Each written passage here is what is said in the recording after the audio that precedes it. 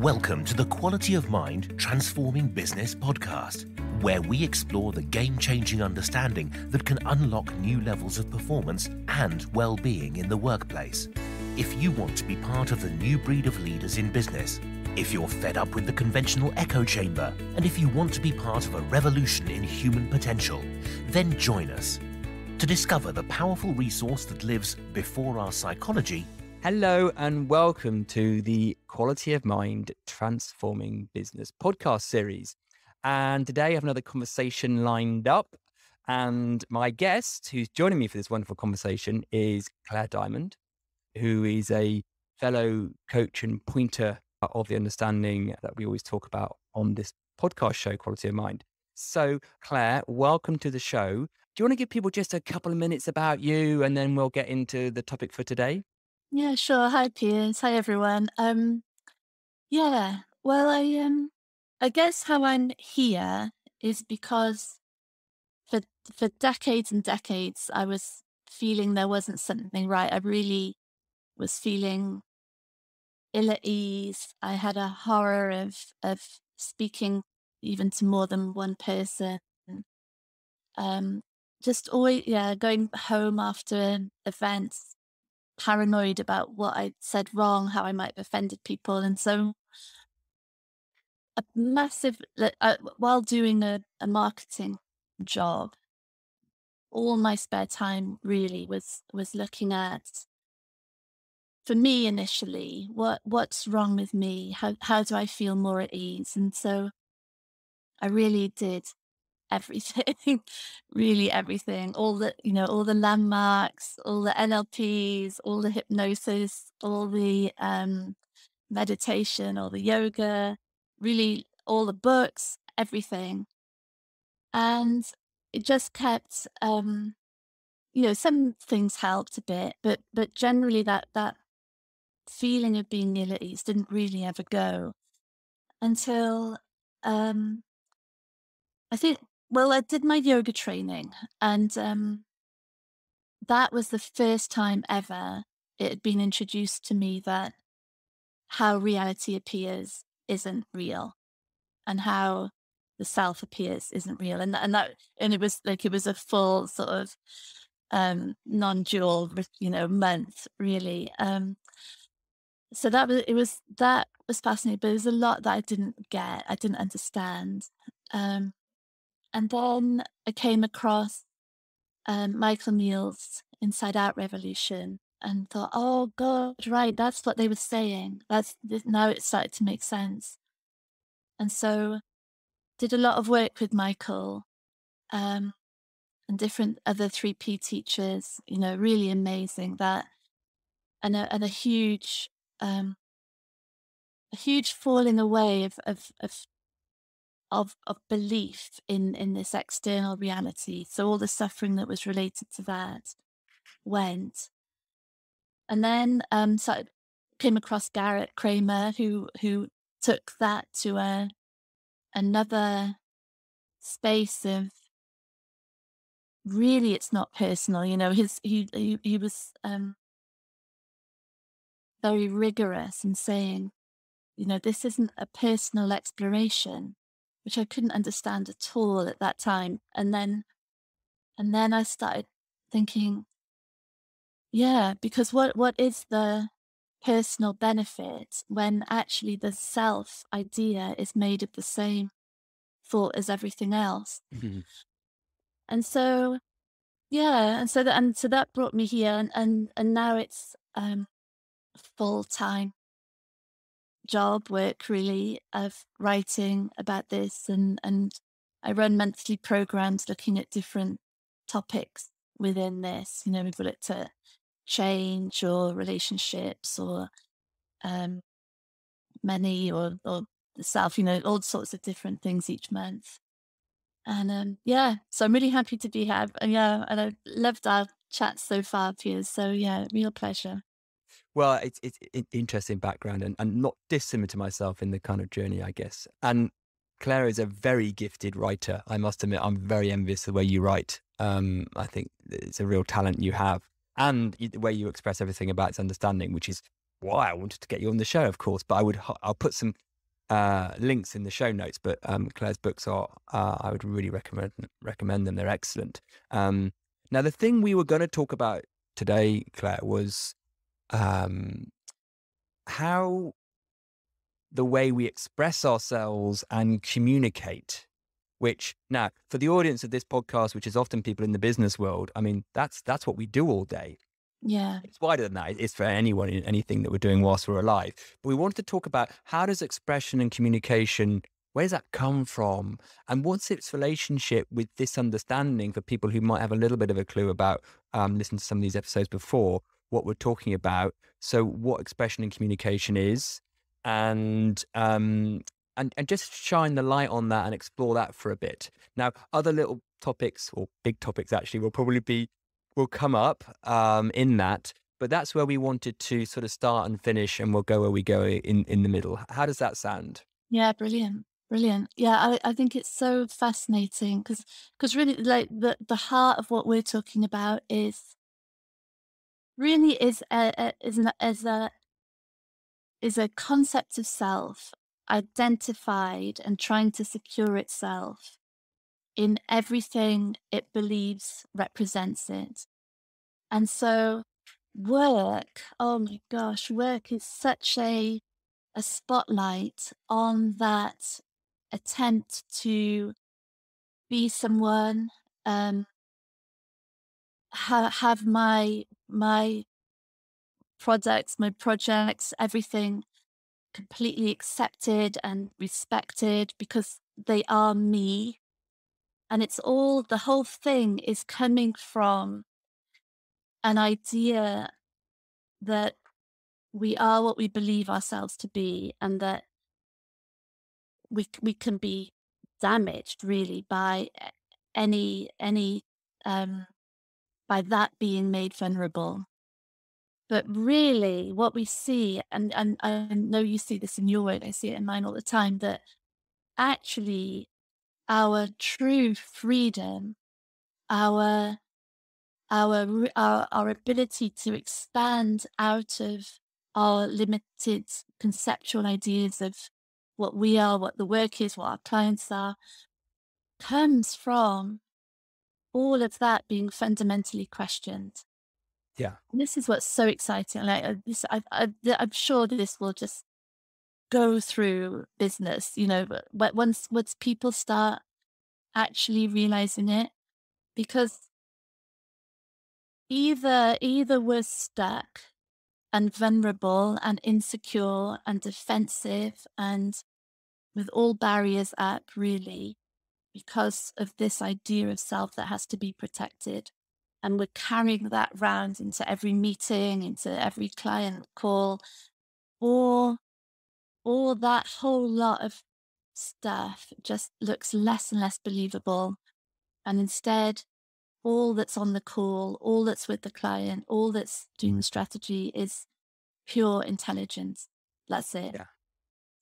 It's that flow of idea, of creation, of, you know, if you think of all the stuff that we've ever done, all the things we know, the books we've read, the people we've met, it's all there in our subconscious.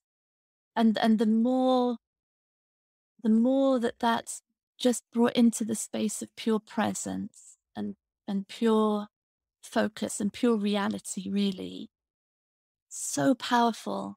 But when it's going through this loop of what do they think about me? How am I coming across? What if I get this wrong? What if I make a fool of myself? What if they decide to go with someone else? That whole loop of self-identity is completely irrelevant, and it's just a distraction and a limitation on pure creation. Now, there's loads in what you just said. I just want to unpack a little bit of that and make that Oh yeah. for people. And as you were talking, it reminded me of a conversation I was having with a client yesterday. And they're in a situation at work where there's some changes going on sort of above them, that their boss is changing and a couple other things are changing.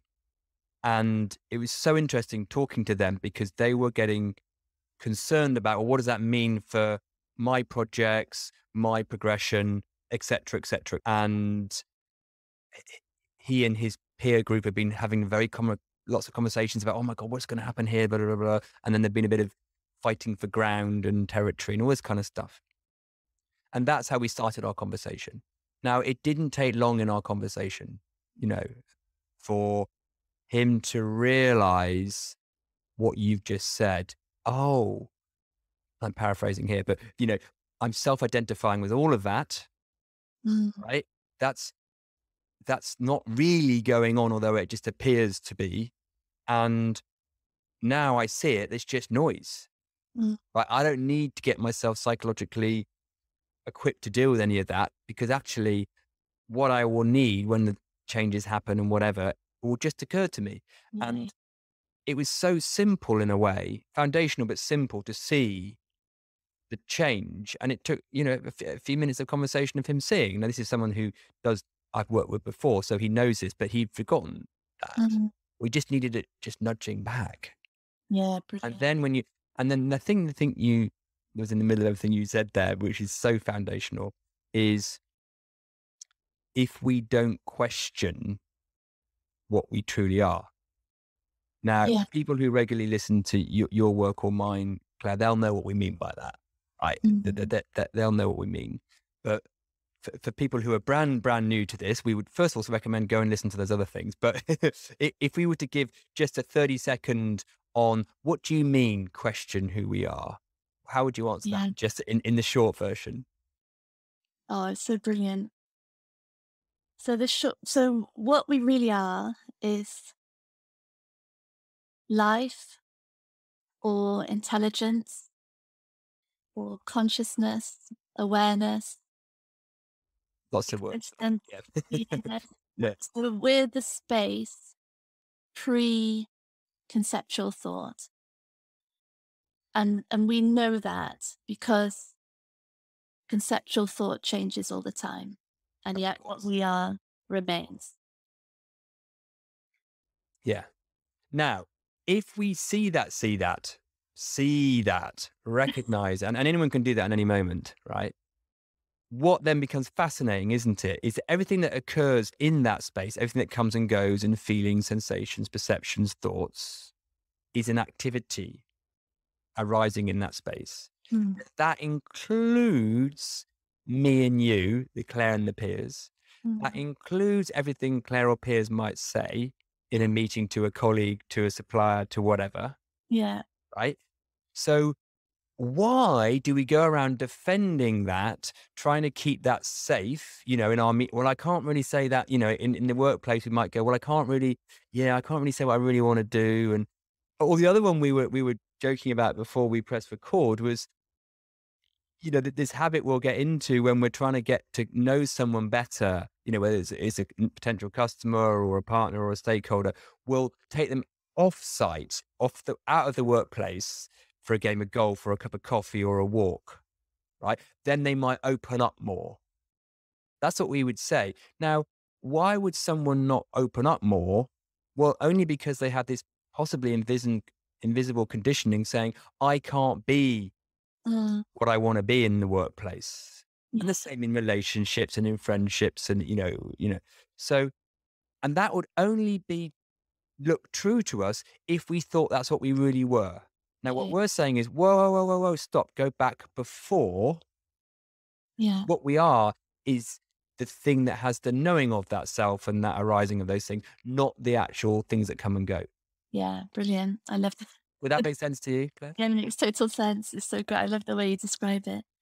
And I think also that takes us on to the barrier, especially in work, I think, that people have with this is that it looks like denial. It looks like we're saying none of the challenge that they're facing is real. It looks like we're going to turn them into some sort of pushover that's going to, just let everyone steal their clients, and they're not going to meet their targets. They're going to lose their job. And I think what is really interesting, and I was one of the global marketing directors for Johnny Walker. So I sort of get, I get that fear. But what is really interesting, I think, is that it's almost like a sort of a psychological cleanness in a way, because what you were talking about, that the fear that your client had of what's going to happen, all these things that I need to worry about. What starts to become clear is that the fear is because those concepts of me and them and work look real. Mm. So I'm trying to get rid of the fear by worrying about these things that are literally not even happening yet, let alone out of my control. They're not even there. They're just imaginary. And so fear ends because it's tied into a concept. It's tied into a future scenario that's not true. And all attention instead is placed on actually what's real, what is actually happening right now. And that creates a sort of conductor, like a conductor between the situation and all our resources, all the full intelligence of life that is represented in this form is like a laser on reality. And we're not wasting mental effort, physical energy, attention on the things that are just creations of mind and which cannot be resolved ever, no matter how much we think about them. Waking up at 3 a.m. to think about these things that literally can't be solved because they're not real. And then instead, all attention onto reality. And I think there's nothing more powerful in business, in work than that. D- Read on the pin. Mm. And I think it's, and luckily lots of past clients would agree with this, is that what happens is rather than you become some kind of don't care about anything, oh yeah, do what you want to me, apathy, you go the other way actually. It Yeah. just cleans everything up. You Mm. get to obviousness much more quickly Yeah. and you're less precious and eggshelly, and these words make sense, and you, from the right space, say what's need to be said. Right. And they sometimes can be the much let's call it tougher Yeah. decisions or conversations, or there's a directness, but a kindness in the directness. Yeah. And all the going around the houses and going around the edges and the what ifs and disaster casting just fall away. That all seems to dissolve. And as a result of that, you get, because businesses are always after more from less. That seems to be, they're always changing. So if you can increase your ability to not go around the houses, get to obviousness, be, let's call it braver, cut to the chase, pivot, change, be agile. That's exactly what modern business needs. Mm. And that's exactly what happens when people seem to see this understanding. Yeah. So, and I know I'm a little bit biased, but it is the most relevant thing. This But yeah. Even the abstract conversation about the nature of self and reality is the most relevant practical thing. Yeah. It's the only thing. Yeah. Yeah, I love what you're saying, Piers. It's just, as I see it, it gets rid of the stuff that's not true. Now, just for my regular listeners, because I have this real but never true kind of shortcut hack to disunderstanding. So let's just get clear on what we're getting into semantics now. But the real and true, because you used real earlier and using true now. When I use the phrase real and never true, I'm pointing to the very nature of what experience in reality is. So by real, pointing to the fact that everything we experience, whoever we are, whatever it is real, it's visceral, it's sentient. We can see it, hear it, smell it. And it looks like that it's coming from a world out there on the screen of perception. But it's not true. It's not true in the sense of it's not happening outside of the mind. It's not directly causal to us that makes us feel anything or creates anything directly in our experience. And it's never permanent. So that's what I refer to often when I'm talking about whether people see that or not. Do they see the real and never true nature of reality, because sometimes we see it and sometimes we don't. When you say real and true, what do you mean? I mean, I mean, hold this, but let's see if we can. what I mean is how much of the mind's energy and attention is wrapped up in trying to solve or protect or defend things that don't exist outside of imagination. Yes. Yes. So I think, so what I sometimes spend a lot of my time talking to my clients about is when, and we just have a little language like layering and lids, where layering is when you're self-identified, you're adding in usually judgment and justification, Yeah, symbolism, narrative yeah, to the presenting reality, yeah, right? right, Now, when you're not layering, and lids is when you've gone, well, that can't change because of that. When you're not in those, there's much more flow in what perceives and feels and things, and there's more obviousness, right? And it just is.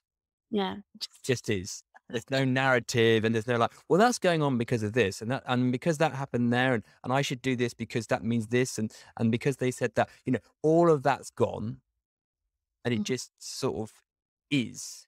And mm, I tell you what fascinates me about that is how obvious it is to see it.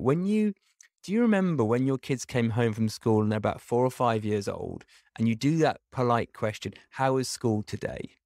And they look at you and they're like, well, I'm in this moment, right? oh. What do you mean? But then you learn to be a little bit polite and they go, it was good, thanks. Right. And then you say, what was good? And they're like, not that they do this, but I imagine, right? They're like, oh my gosh, I've got to try and justify what was good about. They don't know. They're just feeling the moment, right? And then they come up with these, well, because we had maths and I like maths, and then we did games and I enjoy that, but I didn't. So they then come up with narratives, Yeah. right? Which Oh, are not really yeah. going on because they're in that moment was way gone, right? And then we kind of just, if you then amplify that up as we go through life, we spend our life doing that, forgetting not we made them up, but they are just an apparent Yeah, activity of the conceptual mind that likes to justify, judge, categorize, yeah. you know. And you could just see it so much in those little kiddies when we try and ask them about how they feel about something. I love that example. So you almost are like, I don't know. But I keep getting asked this question by mummy and daddy, so I better come up with something. I spoke to my son on the phone the other day and I said, what are you up to? He said, I'm talking to you. Yeah, right. No layering, no lids. Yeah. So now at the same time, we're taught to be respectful and recognize the self and honor it and hear it. So in the workplace, we would say to, for coaching leaders, we would say, talk to people, hear them. Now, I've always found this interesting because actually what we're pointing to there and the magic of being heard, because, if you look it used to be the case that lots of the number one demand on feedback culture surveys was being listened to and heard, Mm, mhm. right? Now, what I think is interesting there, because at one level you could hear what we're saying going, well, you're saying don't bother. No, what we're saying is be present and respect and recognize the other avatars of human beings in your organization, right? Because the self doesn't like being ignored. It likes being heard when it's coming from that place of insecurity and conditioning that most of us are coming from or were coming from, right? Yeah, So you need, I believe as a leader, you know, walking around and chatting to people, well, doesn't matter a leader, to anyone, and you know, being there in that moment with them is valid, yeah, but you're not doing that to kind of, you're doing that just to be present and be part of the emergence of the intelligence, right? mm, And that's what they're missing because I think that it gets ignored. So does that make sense about being yeah, recognized yeah. and heard? I think yeah, like, before we started recording, when we were talking about systems, I think what you're like, there's two really rich things in what you're saying. That the first thing as a leader is like to get to the reality of that person as quickly and cleanly as possible. So not through our concepts, not through our Assumptions. let's say, not through what other people have told us, but just like how does this system in front of me function best? What do they love doing? What are they great at? What conditions? Like everything about, as if it, like, sounds a bit awful, but like as if it was a potted plant really in the office. Like how can this plant thrive, really thrive? What do they need from me? And then the second thing, like what you're saying then, because I think that's so interesting, how we bring these insecure concepts of ourselves to work, and then we expect work to make it stable, secure it.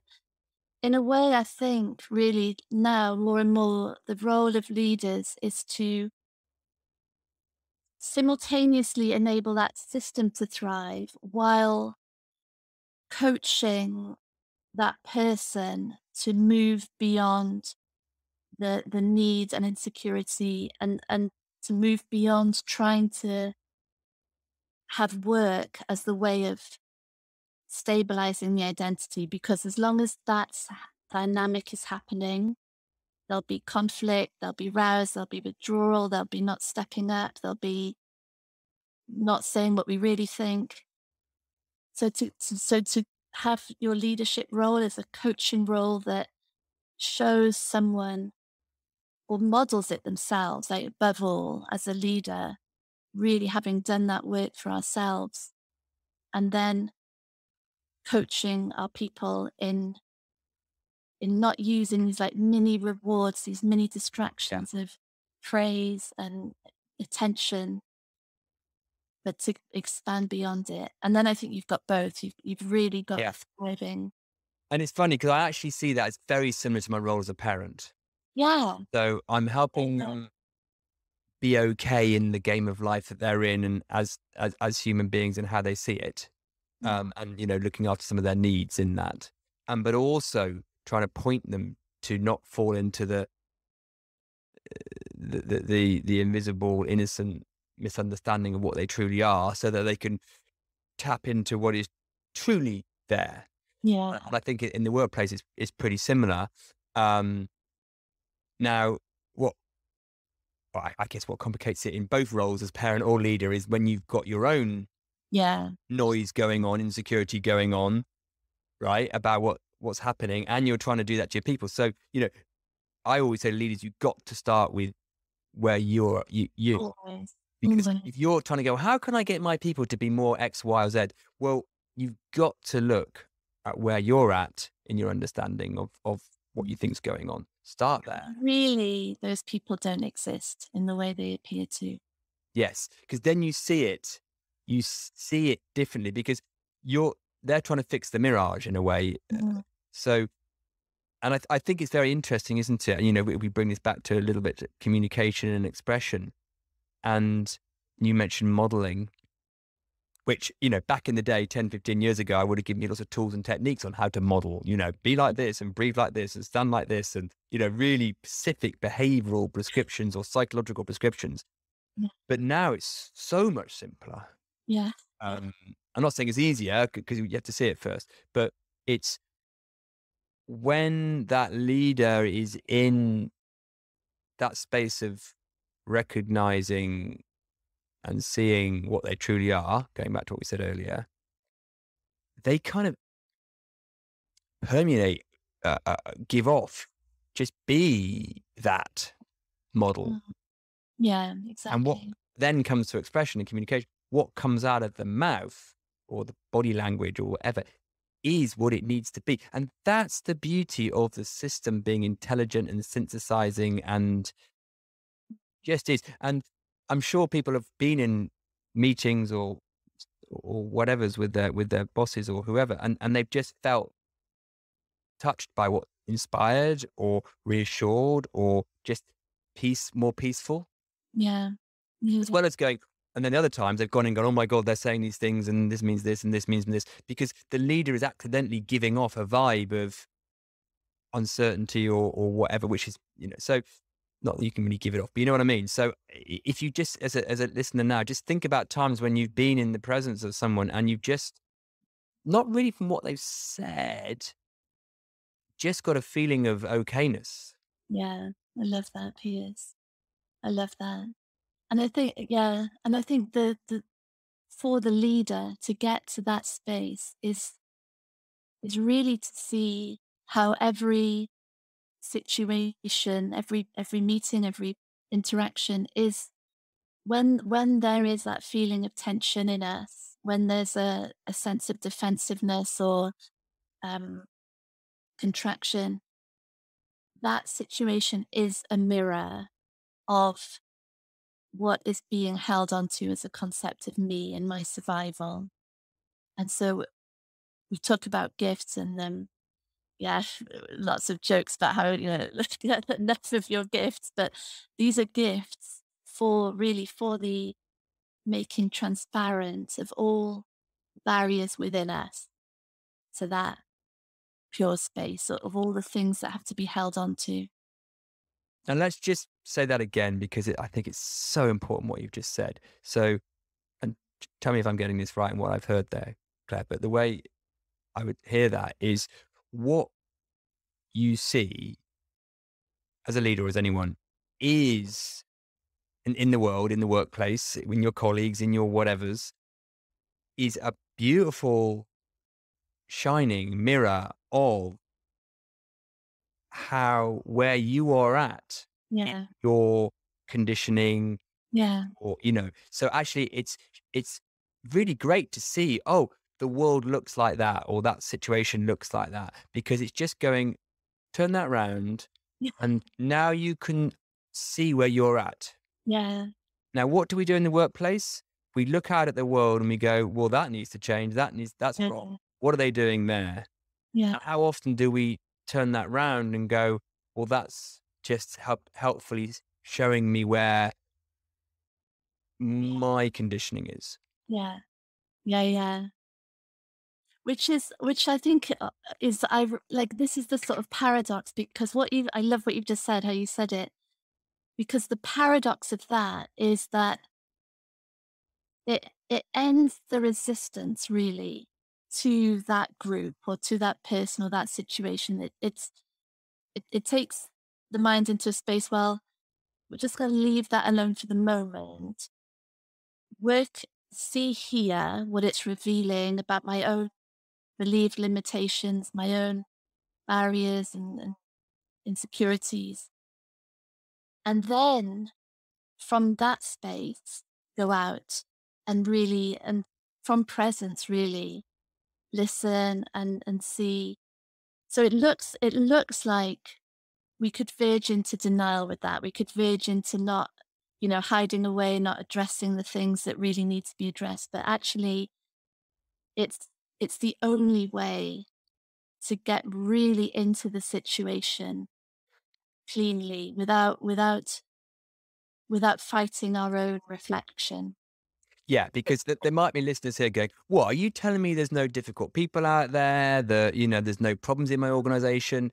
That's not what we're saying. Just Yeah, super, super clear. I mean, what we're saying is that if you want to help your organization in the best possible way, you first of all have to recognize, oh, how I'm seeing it is a reflection of my own conditioning. And then from that knowing, and I'm being in that wider aperture space, then go to yeah, do whatever you need to do. Right. yeah, So, clean the windscreen first, or recognize you've got a windscreen with dirt on it first before you just head on off into the world of changing everyone and blaming everyone else. So it, again, like we were saying earlier, it helps you deal with people who, I'm just using that word difficult in inverted commas, a lot of people on the podcast can see, but apparent. It helps you deal with that. yeah. You be on more solid footing. Yeah. And the sign of a windscreen that's obscuring is resistance, resentment, suffering, contraction. It's all saying because then we're just going out fighting, maybe people who remind us of a bully at school, or we're just sort of putting our whole memory system really onto these situations that have got nothing to do with that, really nothing, but we're fighting our own internal war. And yeah. Yes. And I tell you a little example of that, actually, it just occurred to me just talking. I used to like listening to talk radio stations and stuff like that. And then, because I used to agree with the people or not agree. And then when I first got into this understanding, 15 years ago, I don't want any of that noise. It's just all people ranting on, raving, blah, blah, blah, blah, blah. I got no time for it. I just cleared it out of my life, right? Because it just didn't seem helpful, right? Now, I quite like listening to some of that stuff because I listen and I can, I'm looking at a couple of things, which is always really the same thing, is, oh, that's how that person sees that, Mm, right? mhm. And then there's me listening to that person describing how they're seeing it, right? So I have to realize Yeah, it's not coming via my avatar, right? yeah, But I yeah. quite enjoy that now. I don't get ranty at it, well, very occasionally, but I'm just like, oh, wow, fascinating. And then the radio host show, that you can hear their own Yeah, way of seeing. But whereas before I was trying to get rid of that noise because I just thought, oh, it's all just toxic people. I'm actually like enjoying. It's like watching Netflix. You kind of, oh wow, yeah, that's going on there. But you see it all with a different understanding or grace or frame. I love that. I love that. Yeah, because it's not anymore pressing the buttons of Hmm. resistance and my belief system and my way, and because which are all really related to fear. Ultimately, it's not happening anymore. It's just space for people, for other beings, for everything to be as it is. And it also just, there's big moves at the moment for diversity and inclusion. And the only thing that would ever stop diversity and inclusion is this, Yeah, you trying to protect and save, rescue, resist this apparent self, right? yeah, Because without that, inclusivity just looks obvious. it's automatic. Yeah, It's like you wouldn't even, or should we have inclusivity? You just wouldn't even question it. no, That's the only place, that's the only thing stopping that. yeah, yeah, exactly. Beautiful. So all the symptoms of the modern workplace, stress, anxiety, pressure, mental health, diversity, inclusion issues, are all, what we're saying here are all stemming from the same issue, the Yeah, same innocent, invisible overlooking. brilliant. Brilliant. Yes, I love that. Yeah. So, Claire, we're reaching the end of time. This apparent time thing. Anything you would like to just, say at the end? Any thoughts or anything in conclusion for you that might be occurring? I've loved this conversation. Absolutely loved it. And I just really echo what you said just right at the end there, because without the mind creating problems and creating separation, there literally is no stress. There are no mental health issues. There is no fear. There are no anxieties. It's this understanding before everything, and then from there go out and change the world. Mm, yeah. Do this, then go and change it. Absolutely. So, oh yeah, I ditto to that. It's been a great conversation. Thank you so much for coming on. I will point people to your resources and your website and stuff. I'm assuming you're okay for people to contact you and anything like that. So I'll put all that in the show notes. But thank you once again for coming on. It's been an absolute pleasure. I could have talked to you all day. So thank you so much. Thank you, Piers. Thanks so much. Okay, so everyone have fun and stay curious and happy exploring. If you enjoyed listening to this podcast and want to know more, check out our website at qualityofmind.biz. And also feel free to reach out and leave us a review or a comment. Until next time, have fun being curious.